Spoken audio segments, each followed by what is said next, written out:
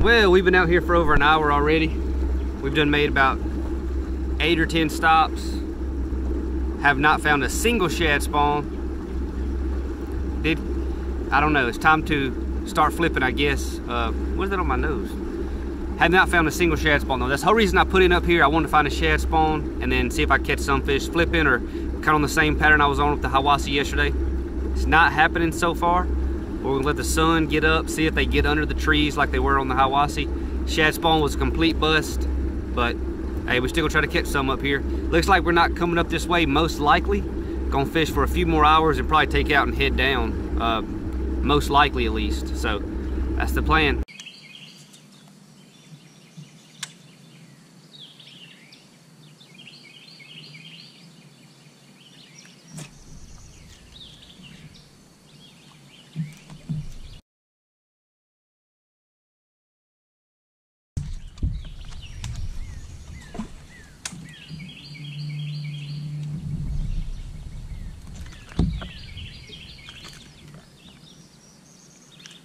Hell, what the heck? Spotted bass. Look at his eye. I got bugs all over the screen, all over the lens. Little spot, but check out that eye. What do you think that's from? Infection or something? Being hooked right there? Look at that thing.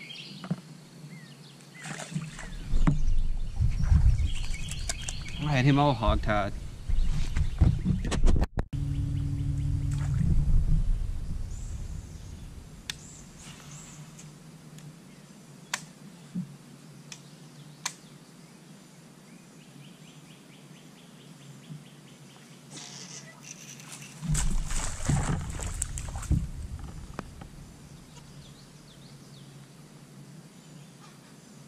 Should have shook him off. Look at that sucker.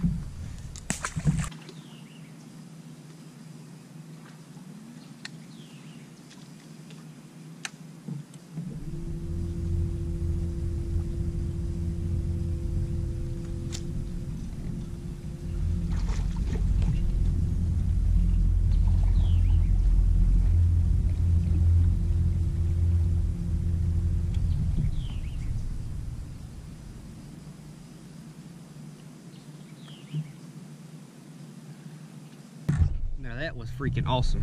I flipped in there and had one on about, he's probably close to 3 pounds. But there was another one that was probably 3 1/4, nipping at that fish's mouth, trying to get the bait out of the fish's mouth. I could see him, he was just sitting there.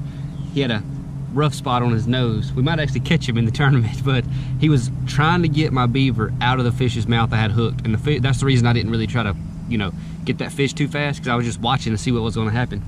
That was pretty interesting.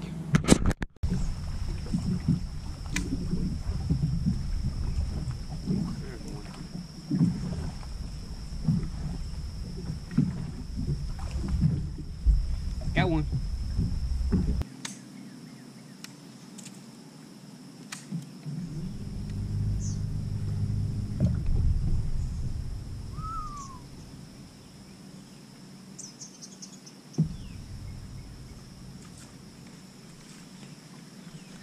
Telling you right now, that one was a good one. That one for sure was a good one.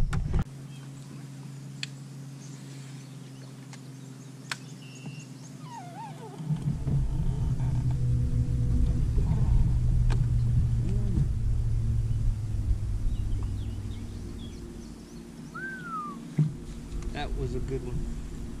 Promise you that was a good one.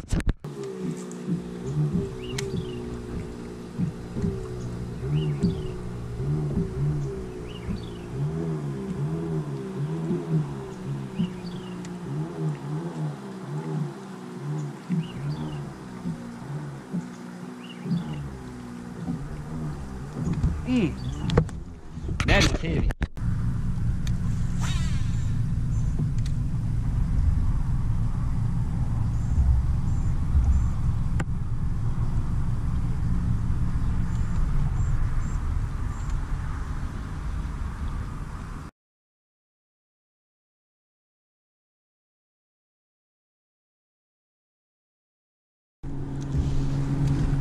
haven't got very many gar to the boat. I've hooked quite a few of them. Haven't landed that many. So,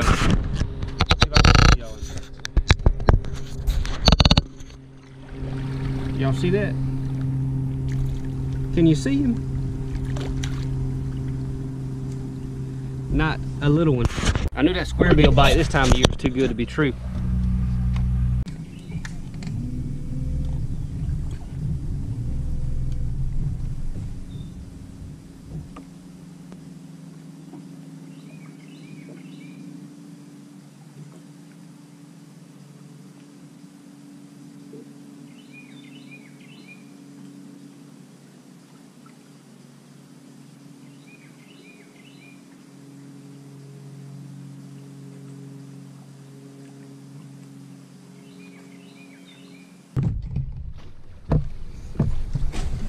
Don't know how well y'all can see that, but she shook off another one. That one felt good too. Like it felt like a good one. I ain't saying it was a giant, but it felt like a good one. So with that, we're out. We're not fishing up here no more. In practice, I can run this kind of stuff, you know, in the tournament. It's real visual. So we're going to look for brim beds, throw a frog around, throw a chatterbait, swim jig around. Let's go try to find something. All right, we're actually at a different boat ramp now. Took out from, I think it's called Goodfield or Cottonport, one of the two, and now we're at Grasshopper. So looking for brim beds in the back of this place now. Hopefully we're gonna find us something good that'll be good for the tournament. A few brim beds with some 13, 14 pounders on them. That'll work just fine. Stay tuned, we might catch a few in the middle. Yeah, I probably will catch a few down here, just check the size and then start shaking some off.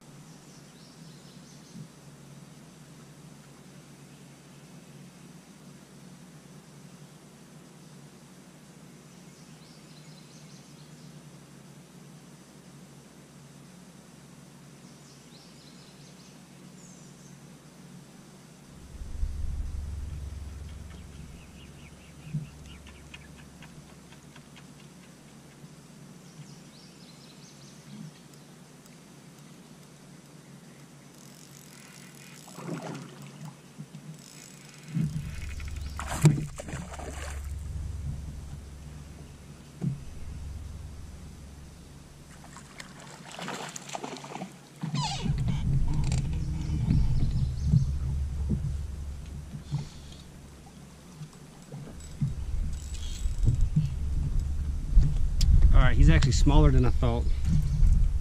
I saw him sitting there and I pitched to him and he ate.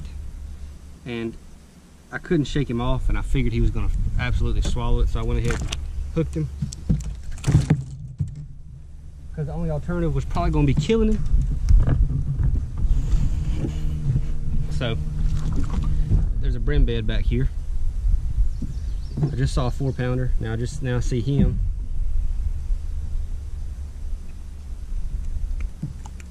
I thought he was actually bigger than that. I thought he was a 3-pounder, and he's only a 2, maybe a 2, like a 2.2, 2.3. So don't mind catching him now. I would have been pretty angry if I thought he was a 3-pounder, came in here and caught him and he was a 2, and I had like a 2. So maybe that wasn't so bad. But I thought he was a 3-pounder. I saw him sitting there. I thought he was kind of deep. I pitched to him. I don't know.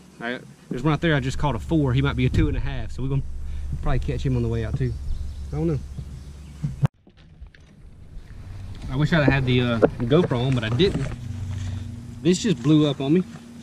I don't know what happened. I picked it up to go from spot to spot, and the cord did not get pulled because it was not in, what do they call it, engaged or whatever you want to call it.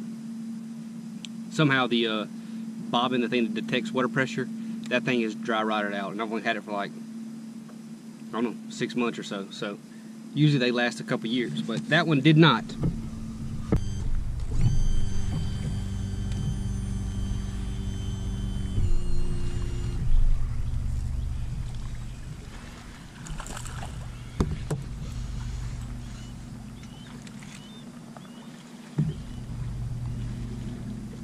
How about that one? Little bitty sucker.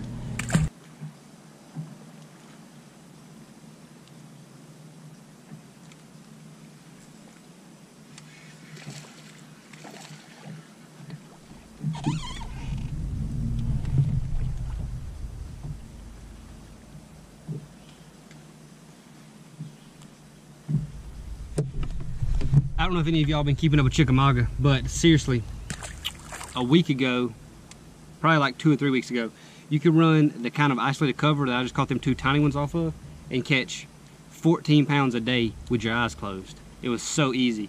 And now you can't hardly get a bite off of it, and when you do, they're that big. So I don't know what happened there. I don't like fishing like that. It's too easy. It's not, I like fishing like that, but the problem with it is it's too easy, and anybody could just go into a pocket and catch like a couple 6s because they were on that stuff hard. They're not spawning. All of them aren't spawning anymore. Most of them are doing, so they're leaving that stuff fast. So that's definitely not a way to fish. I still throw to it when I get around it, obviously, but it's definitely not a way to fish in this tournament.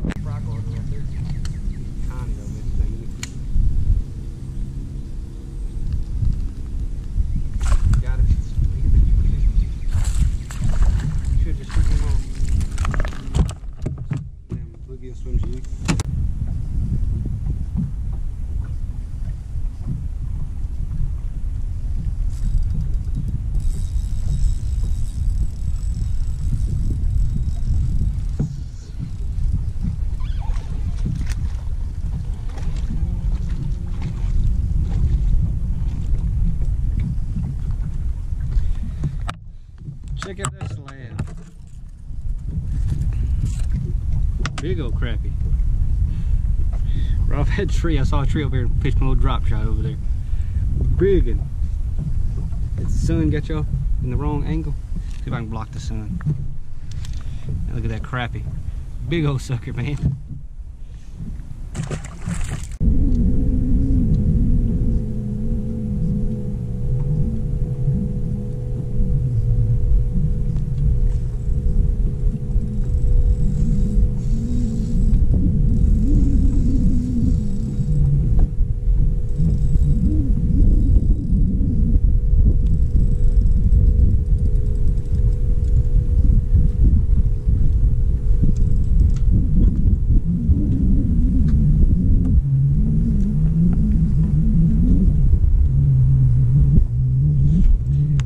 Bitty one. Need to be a lot bigger than that. If it's gonna justify me being out here. Caught him on a drop shot though.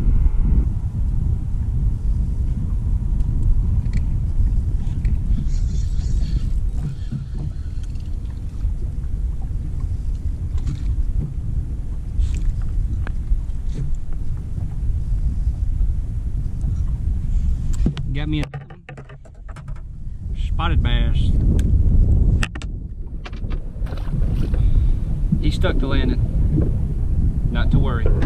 Okay, so the busyness of practicing and fishing tournaments strikes again. I did not make an outro for this video. Sorry about the, like a smudge on the lens.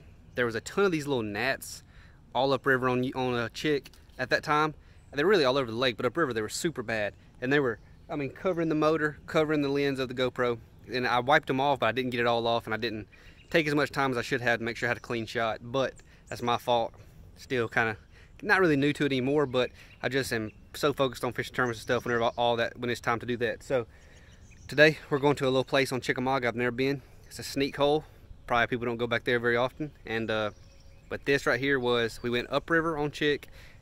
I had 3 bites up there. They were all 3 3-pounders. Well, I had 2 short ones, but 3 on the main river. They were all 3-pounders. Then obviously you can tell, I took my hook off, started shaking them off, and I shook off like 10 more bites. So I thought I could go up there pretty easily, catch me 14 pounds, and if I had some big bites, do a lot better in the tournament. So that's why I left and went down to the south end of the lake and started graphing deep, finding brush piles and brim beds and trying to, find some ledges, because that's how you catch the giant bags.